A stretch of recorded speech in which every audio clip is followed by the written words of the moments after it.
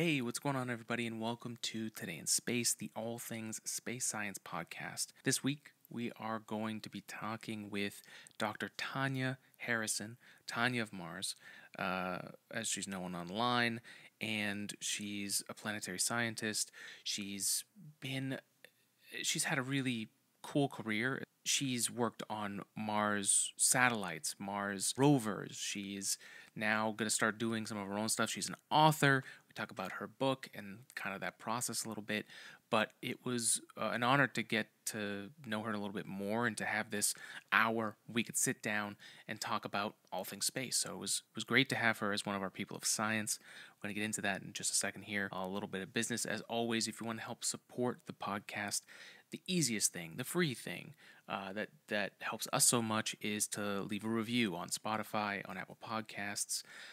Let people know what you like about the podcast. People will look at that as it goes through the algorithm, and then it sends us across the internet to reach more people like yourself. So obviously you can share the podcast with people in your life. In real life, that is, I think, how this podcast has grown the most, and we've got a cool community that we're building here.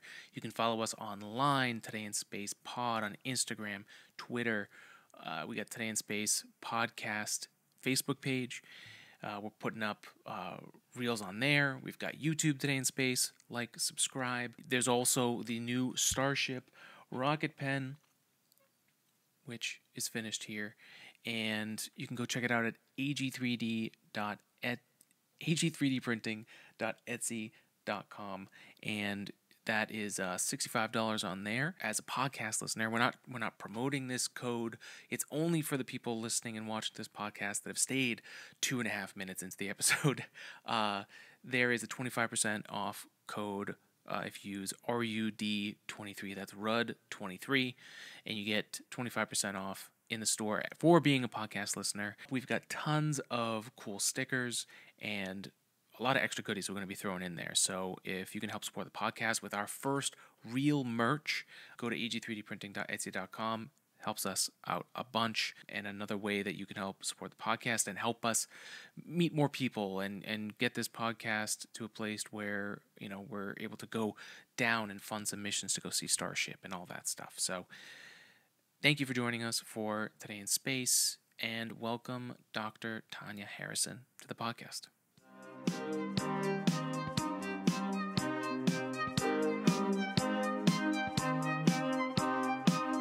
Welcome to Today in Space, everybody. I am, as always, your space science podcast host from the East Coast, Alex Girofanos, and today we're back for another episode of People of Science, where we get to talk to people who are working in the industry, and we get to talk about their passions, where it started. It's a great jump into, if you're someone who's young, maybe getting into college, trying to figure out if they should get into STEM. If you're in STEM and you like hearing about those stories, or if you found yourself outside of STEM and you're looking to get back in. That's what this show is all about. So this week, our person of science is an acclaimed planetary scientist, author, and passionate advocate for space exploration, and has captivated audiences around the globe with her unparalleled expertise and contagious enthusiasm. Dr. Tanya Harrison, welcome to the show. Thanks so much for having me. Yes, and thanks for being here. As we start with all these episodes, we like to break into everyone's STEM origin story. So tell us where the passion started, and you have such a cool career, so we'd love to just take a quick trip and talk about what you're doing and how you got there. Sure. It's been a little bit all over the place, but I've loved space ever since I was very, very young. Growing up watching a lot of Star Trek, like Star Trek Next Generation started when I was 2 or 3. And my parents watched it, so I watched it with them.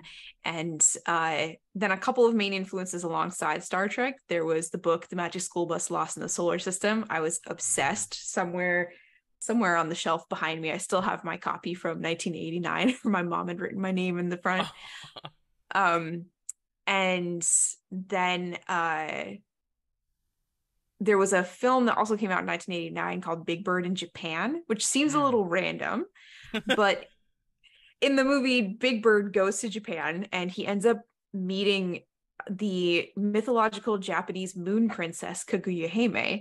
Oh, wow. And the moon doesn't really have anything to do with the film itself, but for some reason I thought it was really cool, and so I started going out every night and I would stare at the moon, uh, and then I just got obsessed with the night sky from that. Hmm. And so that was kind of like general space enthusiasm, and then I really honed in on Mars specifically in 1997 when the Pathfinder mission landed, and Pathfinder took some images of the little Sojourner rover driving off of the lander onto the surface. And this was the first successful rover anybody had sent to another planet, which blows my mind that that was that recently, Yeah. 1997. But seeing this as I guess an 11-year-old at the time, I was like, this is the coolest thing I've ever seen. I have to work on Mars rovers. And so I became very singularly focused at that point, and I was completely obsessed with Mars. Oh, that's awesome. So, Sojourner and Pathfinder. So, how are you following along? Because for those missions, we don't have like we have now, like Space Twitter and all the stuff we have online. How are you following along? Pathfinder was actually the first NASA mission to have a website. And so they were Mm. putting a lot of updates on there in terms of the pictures, very small in comparison to the internet today. Some little animated GIFs like Sojourner driving off the lander Oh, platform. wow. They were doing updates. I think there was even like a phone number that you could call for mission updates. And there's an That's cool. archived version of the mission website, like still online. Like they Mm. they encapsulated it so that you could see what it Wow. looked like as if you were seeing it in 1997. Oh, that's beautiful. That's very cool. So how did you get involved into STEM? So you were focused on working on rovers. What was your Did you have a thought process? Were you just focused and looking for all different types of possibilities? I'm interested to know because it seems like everyone has a slightly different approach to getting involved in science, and you did end up working with these rovers. So we'd love to hear what happened. What was the course? Well, I had the thought planets are in space, so I should be an astronomer. So I went Mm. into astronomy and physics for my undergrad at the University of Washington. And I learned partway through that process that astronomy is great if you want to study something like how planets form, Mm. or evolution of planets, evolution of solar systems in general. But if you want to study Mars itself or a similar planet, it's not really astronomy. That moves into more geology. Mm. And I toyed with the idea of being an engineer because I thought the engineers on Star Trek were very cool. The fact that they Yeah. could just fix spaceships. I was like, oh, I Hmm. could build a rover. Um, but I lack those skills. Like, I'm not good at building things. I'm a more conceptual person, Mm. I learned. So I said, okay, I'm going to be a scientist. And when I was finishing up my undergrad, like getting close to the end, my advisor had suggested two possible pathways. He said, well, you could either switch course and do a master's degree in geology, go do the Mars stuff you want to do, or you could just keep being an astronomer. You could keep on the PhD path and go get a PhD in astronomy. Mm. Um, so I applied to both programs, hoping the universe would make the decision for me. I got into both of them, so I had to make the decision Ah. myself. I was like, oh, okay, I guess I have to be decisive here. Yeah. And that's when I was like, okay, well, Mars has been your dream. And even though it's kind of a pivot from, when you're in academia, the PhD is like the thing you do, right? They don't Right. tell you about any other pathways, especially not in the early 2000s. Mm-mm. Um, so I pivoted to a master's degree in geology instead. And that was definitely the right move because I think if I had stayed in astronomy, I was doing like metal content of stars, which was interesting, but I Mm. wasn't passionate about it the way that I was obsessed with something like Sojourner. Yeah, and I think that finding the passion of it is super important. And I think the more I talk to a lot of folks who either never got into it or are still trying to find their gig. I mean, I went to school for aerospace engineering with like a concentration in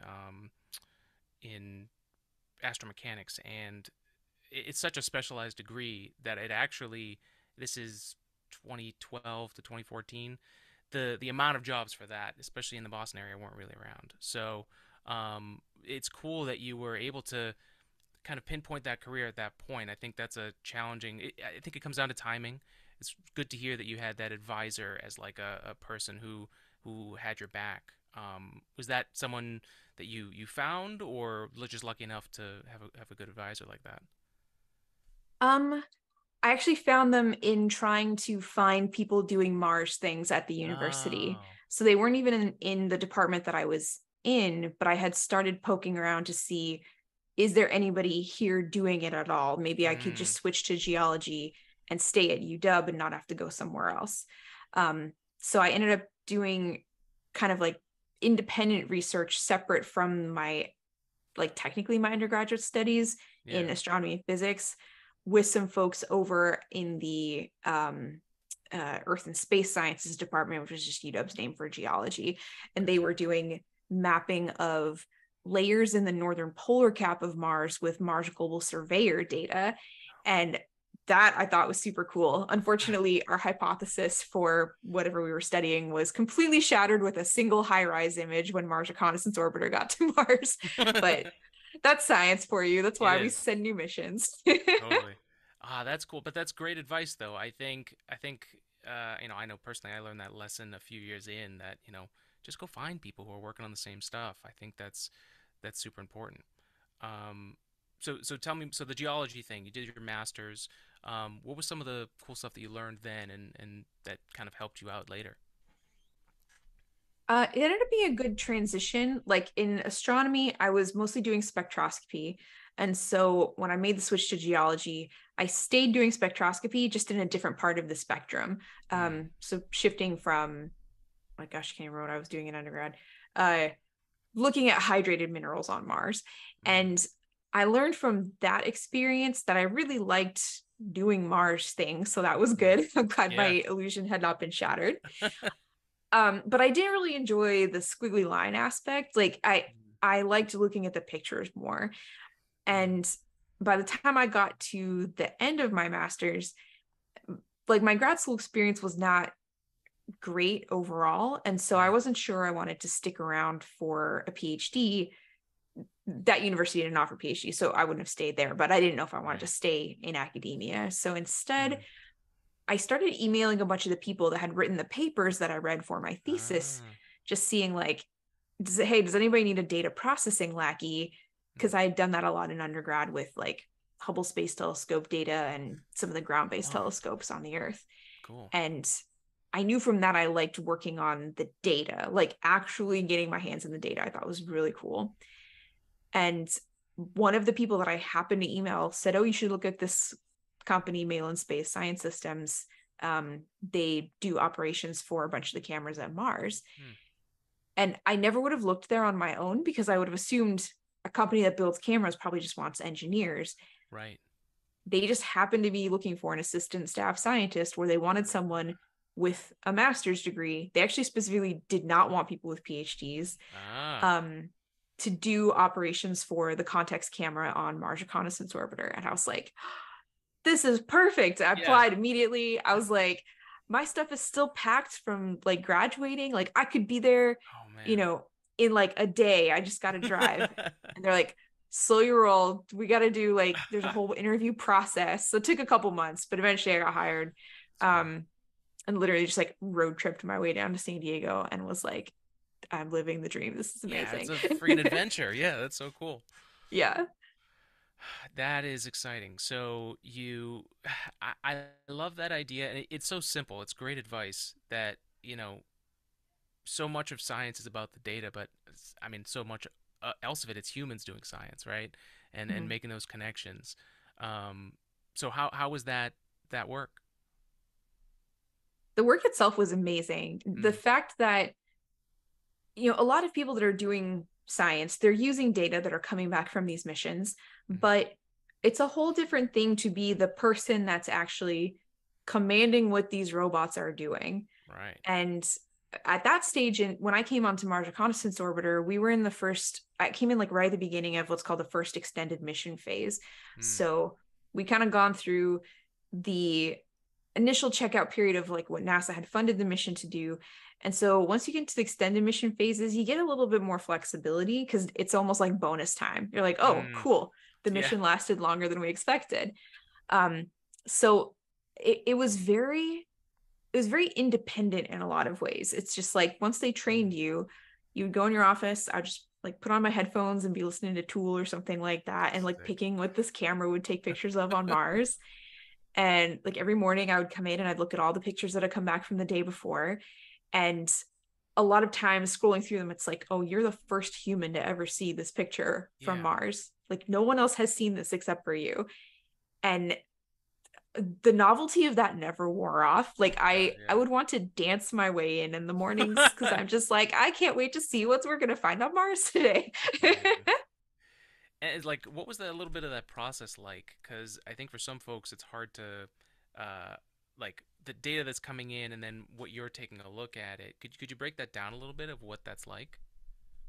Sure. So, like it'll vary between instruments and missions. But like specifically for this camera, we would plan out what the camera was going to take pictures of in 1 week and 2 week segments for like two different operational modes of the camera.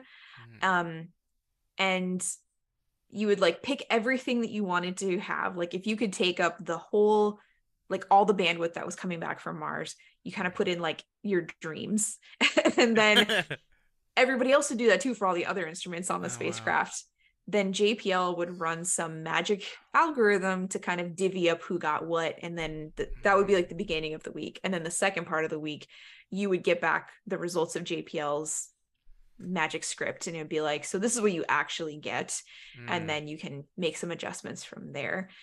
And a lot of it is taking things into account, like you're always operating as if the spacecraft could die tomorrow because you never know when it's going to fail. So we image the planet in priority order. We would have a database of targets, quote unquote, that different people on the team would submit and give it a priority. And then we would have things like, you know, if you're shooting something near the South Pole, for example, you wouldn't be able to shoot that in winter. So you'd have to make sure that you're shooting the things you want to see at the right time of year when they're in daylight and when the weather's not bad. So that was another key part of my job, was weather monitoring with another camera that same company built called the Mars Color Imager, or MARCI, which there was no targeting for that because it just did daily global color imaging of all of Mars in these pole to pole strips. But we would analyze those to see, you know, how has the weather been over the last few days? Are there any places where there's storms? So we want to avoid them. The weather on Mars is very repeatable year after year. And so we take things like that into account, like, oh, it's dust storm season in Acidalia, don't take any pictures for the next couple of weeks. Or like, there's going to be a bunch of dust devils in, like, I don't know, Arcadia. That's a bad example, but we would know pretty well, like, when it would be bad times of year to image certain places. And if we had places where we were trying to do like a campaign, like maybe you had a really interesting place with a very like small window of time to image it, my job would be to go through and look at all the historical data for these areas to figure out what the weather patterns were there. So somewhere I still have like a sticky note that I had written down of like, you know, Protonilus is Elsebes this to this, and acid or Hellas is Elsebes this to this, which was like, this is the one section of the year when the atmosphere is best, and you just like shoot as many pictures there as you can until the season closes. So you guys are really balancing a lot of different things as an operator of these instruments. So you guys were in this extended phase of the mission. Was there, so I work as an engineer during the day and in tech, so there's not a lot of instructions for things because most of the stuff's not developed enough. Did you guys have anything like that where team members would be able to pass on, like, okay, this instrument's a little wonky, or if you see this, it's experiencing some kind of bug? Did you guys have any of that, or was it kind of like, you know, shoot from the hip and let us know if anything goes wrong? Usually that would be more on like the software side of things, because like all the software to control this stuff is obviously like custom made. Right. And a lot of it was probably a lot more old-fashioned than most people would expect. Maybe as an engineer, you wouldn't be surprised to know that like we were running these cameras off of shell scripts, because they were developed, like the software itself was developed for the cameras on Mars Observer in the Oh, early 1990s. yeah. And And it's you kind don't of want to like just reprogram in a new language because then you've got all these bugs you have to deal with. yeah, it's like Yeah. if it ain't broke, don't fix it kind of Yeah, thing. totally. Yeah. And at the end of the day, what you're commanding it to do is not all that complicated. Mm, It's, we would do the targeting for the context camera graphically. So we would plot up all the orbits for the mm, 1 or 2 week period and then kind of manually see where we wanted to place the footprint and then like adjust the footprint sizes. mm, Um, so basically, really all you're telling the camera is what is my start time and stop time mm. along orbit number X Oh, cool. and how many pixels wide basically do you want this to be, because it had to Mm, be like the width and the length had to equal, or it couldn't be larger than a certain amount. okay. So you don't really need much complicated software. It gets more Mm, complicated when you're talking about something like the rovers, where mm. like the cameras on Curiosity, for example, have autofocus mechanisms, but you can Mm. also manually focus them. So Oh, that was cool. more like Python scripts where we would do Uh, things like control motor counts of the focusing mechanism. We oh, wow. don't deal with that on the satellites. That's good. Yeah. That's good. So, yeah, keep going. Where does the story go from here? So eventually, let's see. Yeah, CTX and Marcy. Then uh the company also built the mast cameras, so the color Mm, eyes of Curiosity, the Mars hand lens imager, which is the camera that takes really close up pictures of rocks, but also all the selfies that you see coming back from Curiosity, mm. and the Mars descent imager, or MARDI, which was mounted on the belly of the rover and took the video as it was landing, or technically it was pictures and we turned it into a Yeah. video. So those were, I feel like this is where I have my controversial hot take of my career, in that I actually really enjoyed working on the satellites more than working on the rovers from a Oh, day-to-day like operation standpoint. do Um, tell. it's kind of jarring to go from, like I said, you're really independent on Mars Reconnaissance Orbiter by the time I came into the mission. Hmm. So we had like one meeting a week, which was usually to talk about the weather and maybe any other things that were coming up that week, like if there was an event to be aware of or Hmm. something. With the rovers, it's like multiple telecons a day. It's so many cooks in the kitchen for every decision Hmm. that you're making because you're so power constrained, and again, you're operating as if the mission could die tomorrow. Hmm. So there's a lot of like, I want these watts. No, I need those 4 watts. Well, we want to drive today. Well, we can't drive and do science, but we need to get over there. Yeah, but if we don't, like, if we need to do a trade off of like what's over here versus what's over there, there's a lot of debating going on. Yeah. And that's all necessary going through all this stuff. It was just so different from the process of coming in Yeah. and being like, I basically control this camera with no input from anybody else. Totally. That's an oversimplification, but No, but that's so cool, and it's a great insight. I appreciate you sharing that. Like, I think another thing that's a misnomer when people get into science is, they don't necessarily know what kind of jobs are out there and what kind of advantages and disadvantages or just differences, like each role might have. And it sounds, in my world, it would be a lot more like budget debating. But I guess for you guys, it's electrical budgets and power budgets and yeah. yeah, so that's it's interesting to think about from the outside in. Cool. So rover stuff. Which has been your favorite to work on or work with, Um, and I feel why? like my heart is always with Mars Reconnaissance Orbiter, I think because it Mm, was like the first, and I was just so heavily involved in it. Like yeah.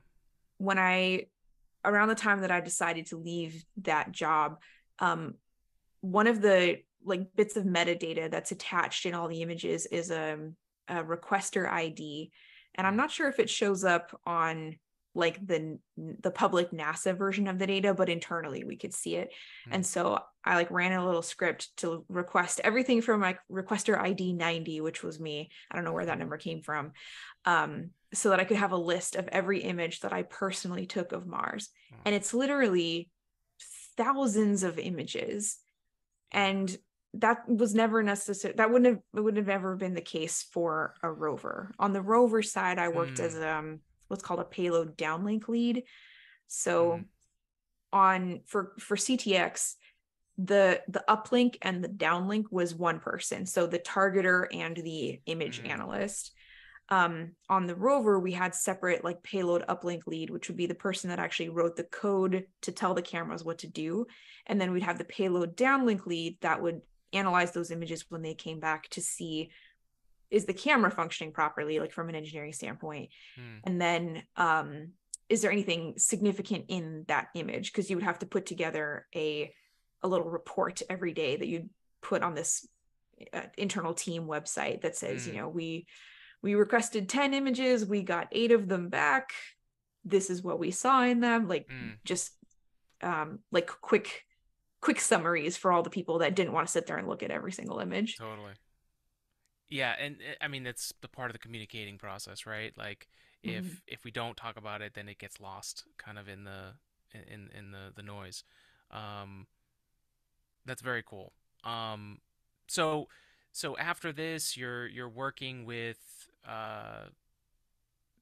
after the rovers. What did you end up doing, and where did that lead you to today, to what you're working on? So I worked at that job for 4 years, and then I went back to school to get a PhD. So I moved to Canada. And I was studying gullies on Mars, which are these very specific landforms that only occur in the middle and high latitudes. And so when they were first discovered back in the late 90s with Mars Global Surveyor, they caused a big not uproar. They were very interested. Yeah. They were very interesting to the Mars science community because this suggested maybe there was some climate control on how they formed. And then a few years later, they found 2 that were actually active today. So there was material that had flowed through them where we had an image before where that material wasn't there, and then an image after where it was. And while I was working on CTX, we had a 4-month safe mode where the spacecraft was not operational. And we were all scared we were going to lose our jobs because you're contracted to work on specific missions. So if the mission dies and there's not another one to transfer you onto, you'll get laid off. Thankfully it woke back up. MRO actually still works today, all these years later. But during that time, I had gone through and documented where every gully on Mars was in all the data that we had historically from CTX before I had gotten onto the mission. And then my job was to look at all the images every day anyway. So I just took a lot of notes about where these things were. And then I had been kind of assigned to look for new gully activity in a few hundred specific monitoring sites that we would look at every few months. And I found 8 or 9 more of these. And then they found like dozens more even since then. So these are very enigmatic features on Mars, and there's big debate of whether they are whether water is involved with them today or if they're dry landslides. I'm very much in camp water. I won't bore everybody with the geology, but if you want to know why it's water, go read my thesis. There's many reasons why it's definitely water. I love it. But my intent there had been like I really decided, you know, I knew I wanted to work on rovers and missions, and that job experience helped me figure out, oh, I don't want to just work on it. Now I want to be the principal investigator of a mission or an instrument to Mars. I want to actually lead the science strategy for doing one of these missions, because I just thought it would be cool to be the person that designs that aspect of it. Yeah. My old boss was like, don't do that. PIs are miserable people. They're so stressed. You don't get to do any science. But, you know, I was still pretty young at that point and like doughy-eyed. And I'm like, no, I think it'd be so cool. So my intent was I'll go get the PhD and I'll come, like this company was a JPL subcontractor. So it's like, I'll go get the PhD. I'll come back, but work at JPL actual, and then like use that as the springboard to be a PI.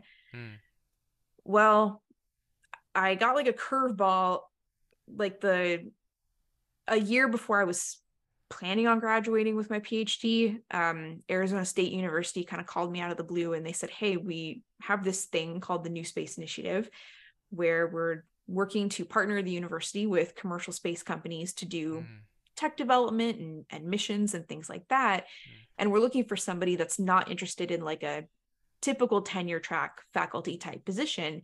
And someone had recommended you, because I had been quite vocal about how I didn't really want to be a professor. That's not why I went back to school. I don't enjoy teaching. So I said, okay. They like flew me down and kind of showed me around everything. And I said, okay, yeah, this seems really cool. And they said, okay, the catch is you need to graduate in like 4 months or something like that. And I wasn't planning on finishing for a year, and I was planning on like a bunch of field work for the last chapter of my thesis. So I accepted the job offer, and then I had to like not sleep for 4 months basically to like complete a new research, like do all the research and then write the paper on the research for the last chapter of my thesis. That is hardcore. Yeah, I wouldn't recommend it. That was very stressful. Looking back now, I'm like, I don't even know how I did that. But I did it, I defended, and then literally I like defended my thesis, got in the car, drove from London, Ontario, all the way to Phoenix. And then the day after I got to Phoenix, I started my job at ASU. So it was like very quick. And the person that had recommended me for the job pointed out, this is a really great way for you to survey the new space landscape to figure out if there's a company you might want to work for. And in the time that I had left to go back and get a PhD, the new space industry had become a thing. Like when I was at the master's level, the fact that I found the job at Malin was like miraculous. There were not very many job options for someone with a master's degree that wanted to study space as a scientist. As an engineer, I would have been fine, but as a scientist, like there are probably 3 options out there in like the whole country. So, but in the meantime, SpaceX actually started launching things, and like all these other companies started popping up. And so through that, I got connected with Planet, which is a commercial Earth observing satellite company. And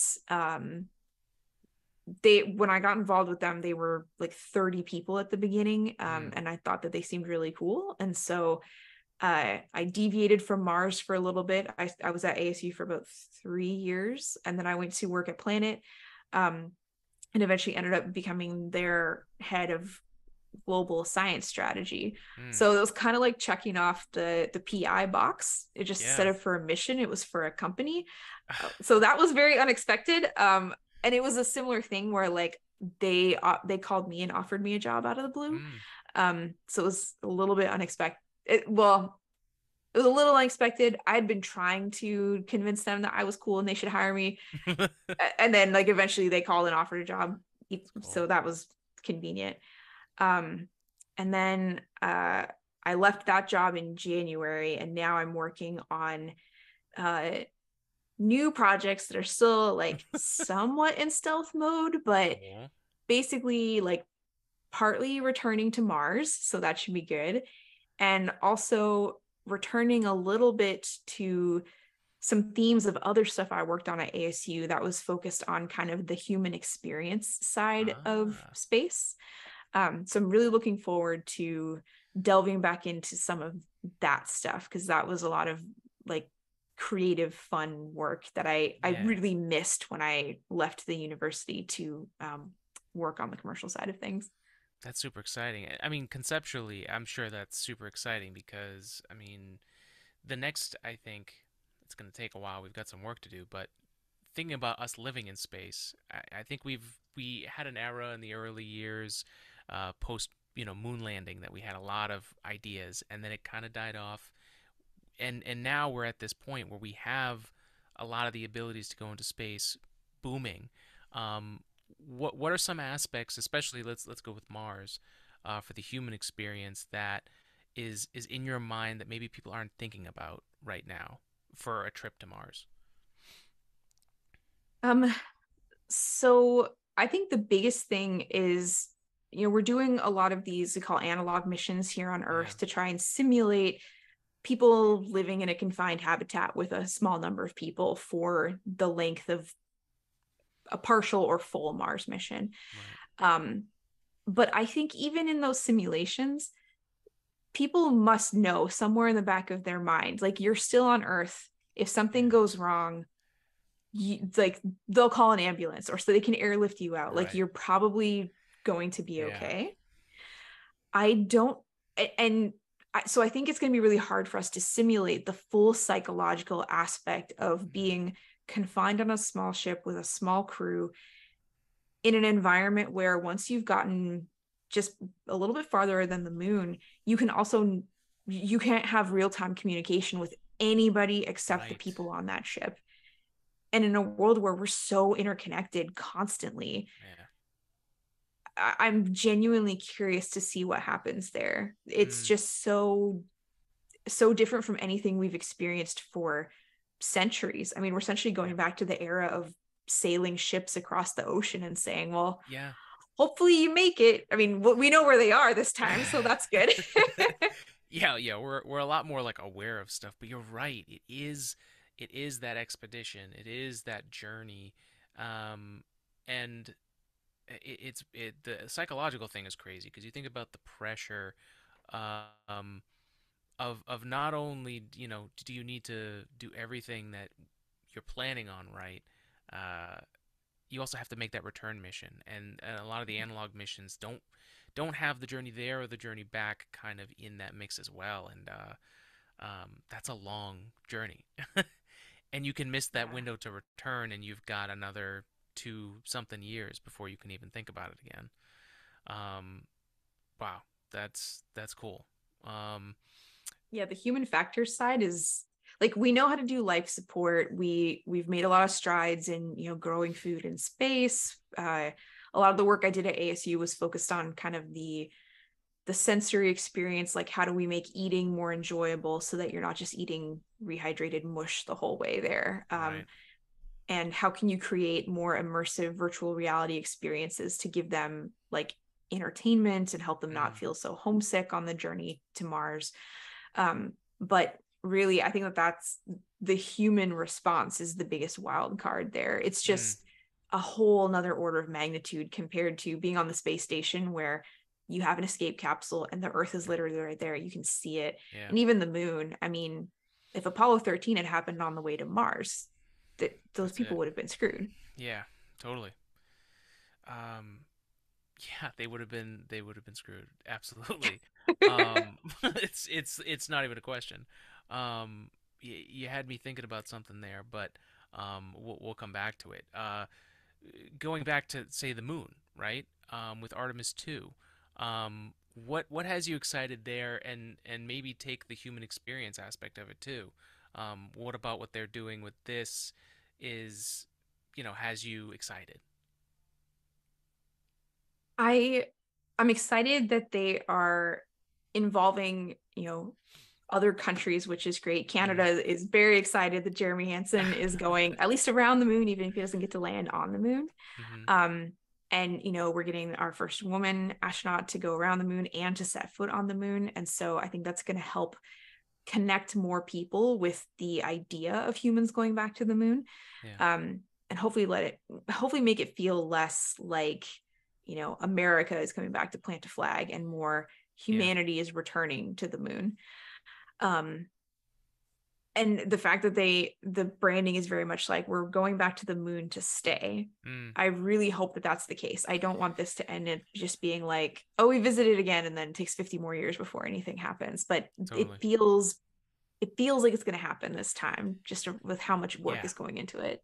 No, totally. And you've seen the drought to the boom that we've had recently. I mean, we've had a roller coaster ride emotionally of going back to space since the moon landing, and even the shuttle era, which was such a long, uh, grand adventure, but kept us in low Earth orbit still.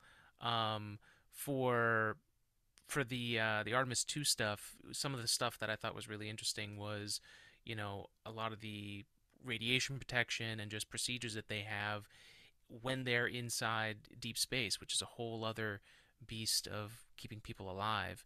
Um, for the moon landing stuff, um, we go back to your book, and it's kind of the theme of what you were just talking about.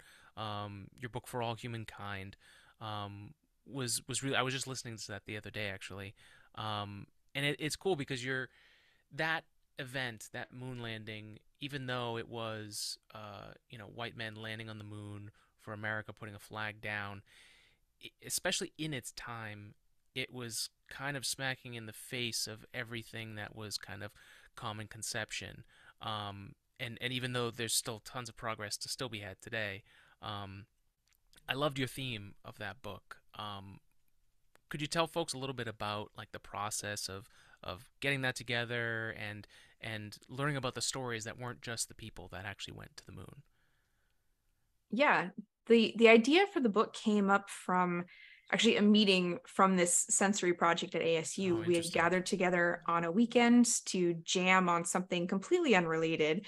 But during the lunch break, there were a lot of people that had come to be a part of the project who were not part of the space department.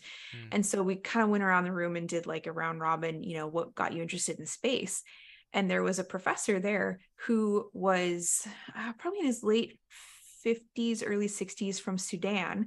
And he started telling us about his memories of the moon landing.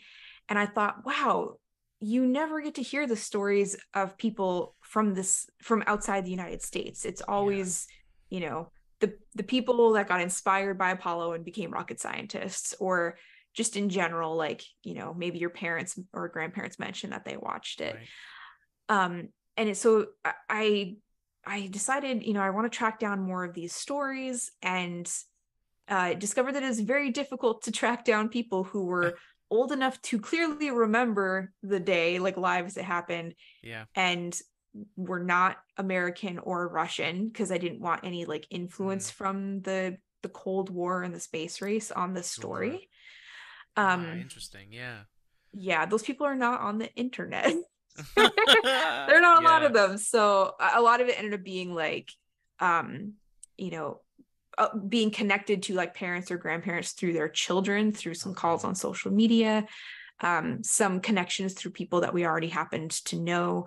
Mm, The first interview chapter, Ellie, the Holocaust survivor, he just happened to be someone that my co-author Danny Bednar, cool.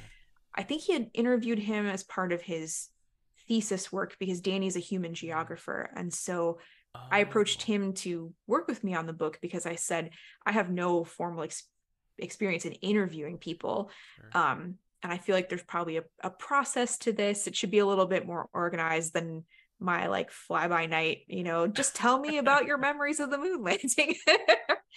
um, and so he was great with that. He Oh, helped that's make sure awesome. that like we asked every person the same set of questions so we could at least Mm. build the similar narrative. Ah, What was the time like for you and where you were growing up, or not necessarily growing up, because some of the people in the book were adults at the time, some were mm, children.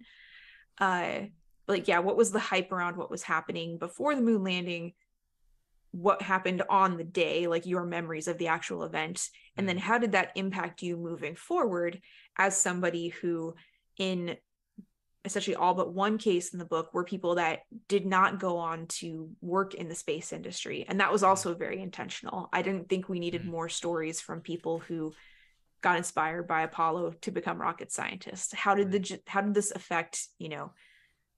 university students or teachers or Mm. pilots. So I didn't know what the theme would end up being coming into it, interviewing so Interesting. many different people from so many different countries. So Mm, it's serendipitous that all of their messages were consistent in every single interview. mm. um and the interviews themselves, some of them were fun, some they were all fun, some were extremely emotional. Mhm. Like we had a few where we had uh children acting as translators for their parents, and so Ah. we got to see the bonding between the children and the or like the child and the parent, adult children.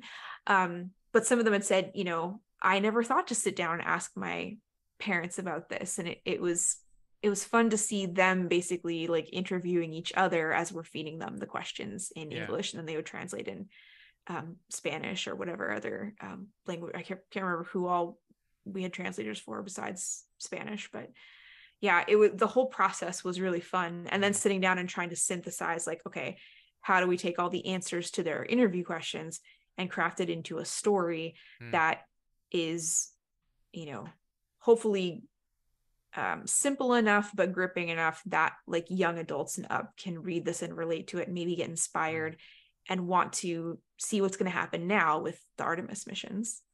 Yeah, and for me, the human connection, the folks who I speak to who are definitely not in the space industry, they speak about it with such uh, just nostalgia, and you can just see it, people's eyes fill up. And I think it's one thing that I'm hopeful that space can offer hope to humanity again in a way that we had back then. I think we have a lot of work to do to build the fantastic future that we're really looking for.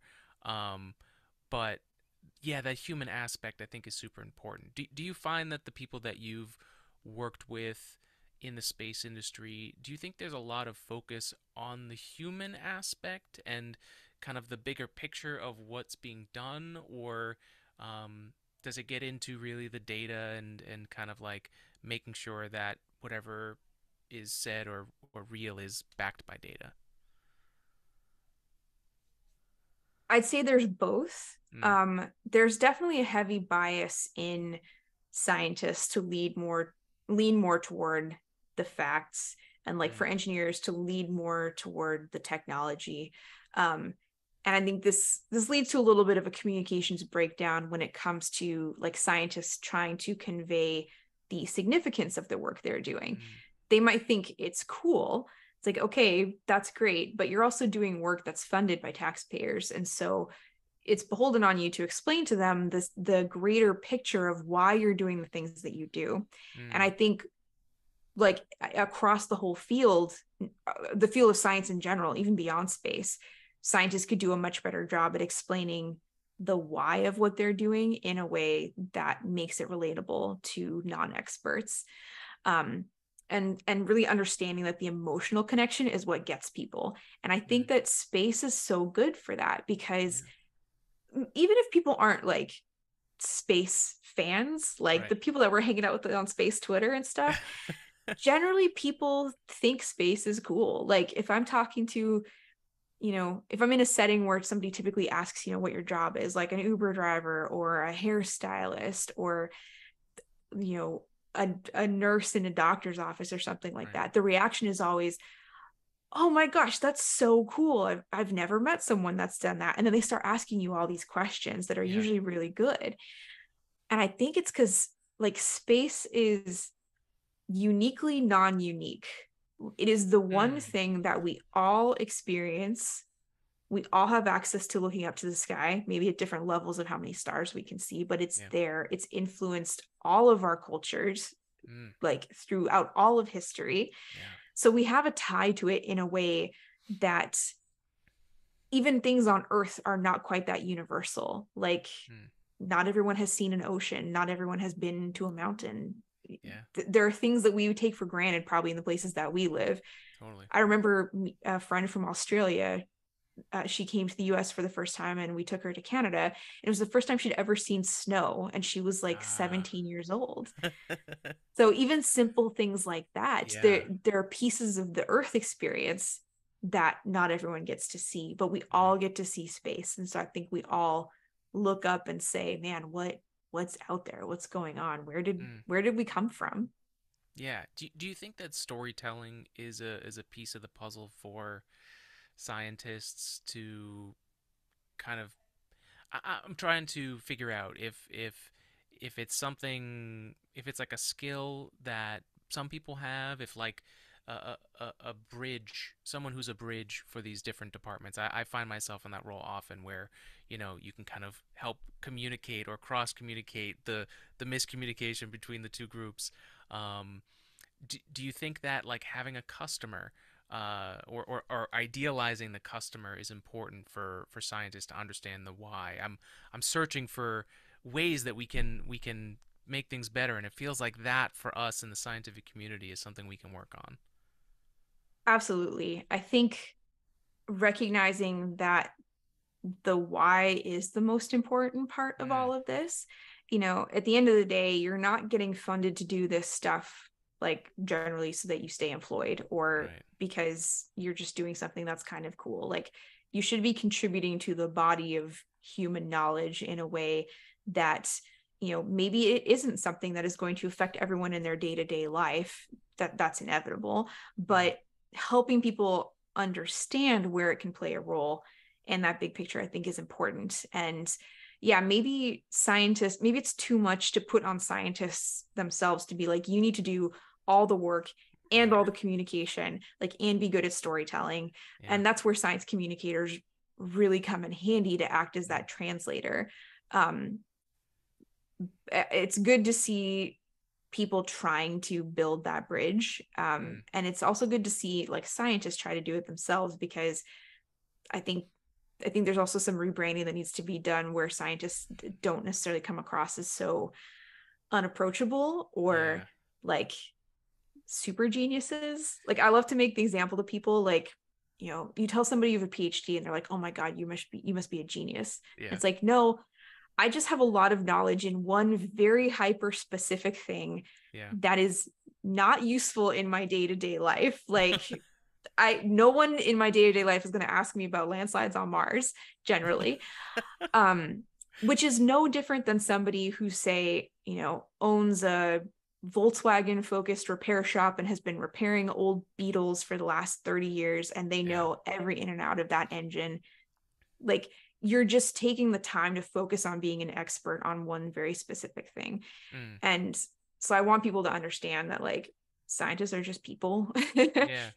And I want that to help foster a dialogue as well. I Mm, want scientists to feel like they can and should answer questions from people. I don't want people to feel afraid. Like a lot of reaction mm, that I'll hear from people is like, oh, I'm afraid to ask a question because I'll sound dumb to this person that I've idealized as like being a genius. And you're yeah. like, no, you should want to ask them questions and they should want to Mhm. answer them. Well, what's crazy is even I, as someone who went for aerospace engineering, like my freshman sophomore year was a struggle because I still in the bell curve of this place. I felt dumb, and I felt like I couldn't ask questions. And this podcast is the the angst of wanting to ask those questions that just had to happen. So, yeah, it's so important to do that, and I think thank you for your answer on that because it you're right. It is a lot to ask scientists to just all of a sudden be to be these extroverted, great communicators. It is a lot to ask. I like Um, that through an extroverted. That's a huge component too. You're like, oh gosh, yeah, no, no, no. I signed up for this so I could hide in a lab in a basement and yeah, never have to see anybody. exactly, exactly. I just work with the numbers and the lab, and I'm good. The robots Yeah. like me. Yeah. Oh, that's cool.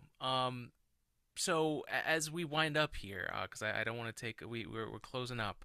Um, Do you have any other thoughts for folks who might want to follow a path similar to yours or are just looking to do whatever it is that they're doing, even if they're just interested in science and they're just looking for, how do I get started? Do you have any advice for folks out there like that? Yeah, I mean, right now is probably like the biggest space renaissance since the Apollo era. But it's even more diverse now Mm, because basically any job you can think of that you might need on Earth, we either currently need or will soon need in space. mm, And so you don't have to be a scientist or an engineer. If you go look at job postings, even at places like SpaceX, they were hiring a barista recently. yeah. NASA has photographers. There's oh gosh, what's his name? John Krause and Ben Cooper on Mm, Twitter and other social media. They like I think their whole income now is launch photography it's for crazy. companies, which is so cool. And their work is amazing. They're I so think good. one of John's photos I think is still on my lock screen now. um yeah, I mean, food scientists, medical doctors, Mm. artists, veterinarians. I'm sure people are going to want to bring their Behavioral dogs into space sometimes. scientists. Lots of behavioral Yeah. scientists. And probably a lot of design people too. Like as Yeah. we start thinking about, Creatives. yeah, I think Mm. creatives is probably going to be the biggest expansion area that we didn't have before because exploring Mm. space was very utilitarian. But now Yeah. it's like we need to create places that people want to visit as tourists Mm. or inhabit as people, like on the moon or on Mars. There's a lot of things that you need to take into account for that. So yeah, it's such a great time to find your pathway into space if it's something you want to do as your career. Mm. And if you're just generally interested in space, you don't want to work in it, but you just want to keep up on all the cool things that are happening, it's also a fantastic time in terms of the internet, just the Yeah. number of, I mean, podcasts, for example, Mm-hmm. um, the number of scientists that are just talking about their work on, I mean, I would have said Twitter until a few days ago. So Yeah. wherever science Twitter ends up moving to, rip Yeah. science Twitter. Um, but I'm sure that community will reappear somewhere else. Yeah. A lot of people are on Blue Sky and I think on Threads too, because they seek each other out. Like it, Yeah. everybody, they're such excited people. I mean, myself included. I don't know. I'm talking like these other people. Like you're not Like, excited. Yeah. yeah, I'm like, where are my nerds? Where did you all go? I need the shark pictures. I need my like fungi facts. Where is everybody? Yeah. Yeah. And the great thing is, like you were saying, there is a ton of opportunity. So you know, one of the great things about all these other jobs is it's also, I think, as a secondary function, going to balance a lot of us out as well. Mhm. Because as the scientists, we're going to have other people with different cultural backgrounds, different, communication styles, and we're just going to have to adjust to that and maybe have some cool friends while we're at work. So, um, Well, teach us how to be more extroverted. exactly. It's always good. Go to the expert. Go to the expert. Exactly. Well, Dr. Tanya Harrison, thank you so much for being on the podcast for People of Science and for being one of our People of Science and sharing your STEM's origin story. It was great hearing that from you. Thanks for coming on. Thanks so much. This was fantastic. Thank Thanks you. for being one of those science communication bridges that we Yes. said we needed so much. Yes, honored to play that small role in our tiny spacecraft here in the infinite universe of the internet. So, thank you everybody for joining us on Today in Space. Spread love and spread science, and we'll see you on the next episode of Today in Space.